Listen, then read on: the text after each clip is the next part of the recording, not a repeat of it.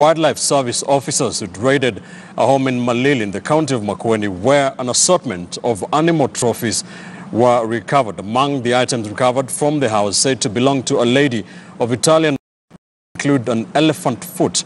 KTN's crime and investigative reporter Hussein Mohammed has the details. Hundreds of rounds of ammunition, weapons suspected to have been used to hunt, wildlife trophies found here in Malili, Makueni County. The shadows and intrigues of poaching against the backdrop of a raging war against poachers. One will mistake this for a museum, from elephant feet to buffalo horns, antelope horns to multiple wildlife items. Sources close to the police telling KTN News that wildlife trophy dealers and non-poachers are on the loose.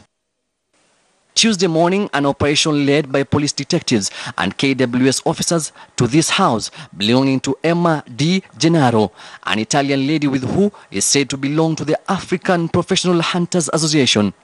This certificate dating back to 2005 when hunting was banned in Kenya. Tuko katika sehemu hii kufanya shughuli fulani ya kutafuta vitu ambavyo si vya halali kulingana na habari ambayo pengine ilipitishwa na wananchi.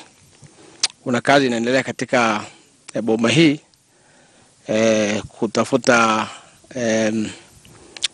vitu ambavyo vinaaminika inaweza kuwa hapa kinyume cha sheria.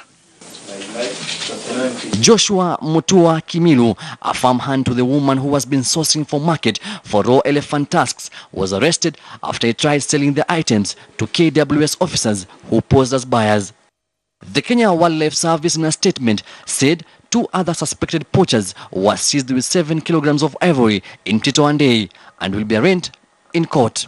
This comes amid raw anger across the country and world over the recent deaths of 11 rhinos translocated from Nairobi and Nakuru National Parks to the Tsavo.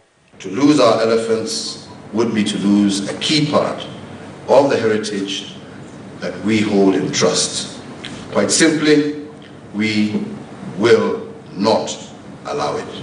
The war on poaching took another turn when suspected ivory kingpin Faisal Mohammed's 20-year jail term was squashed. Faisal had been convicted of possessing ivory valued at 44 million shillings. Director of Public Prosecutions Nuruddin Haji has filed a notice of appeal following the decision. Sources close to KTN News say that the international networks of crime, these as cartels continue to compromise authorities' manning point of entries. Police detectives are now looking for the main suspect, who is believed to be hiding in Kilifi. Hussein Mohammed, KTN News, Nairobi. A medical examiner